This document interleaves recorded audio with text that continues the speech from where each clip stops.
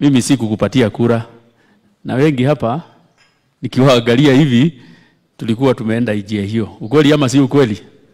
But we want to say, Your Excellency, we have made a conscious decision. Tumeangalia. You are a very unique leader because you have made hard decisions which are made by very few people. In most cases, we make popular decisions.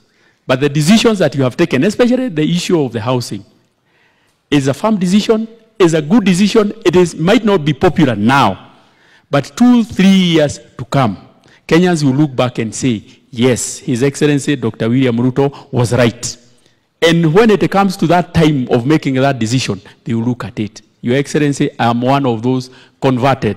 December in 2022, sikukupatia kura. But I want to assure you, Your Excellency, I will be on the front line in 2027 to make sure that we take you back to State House.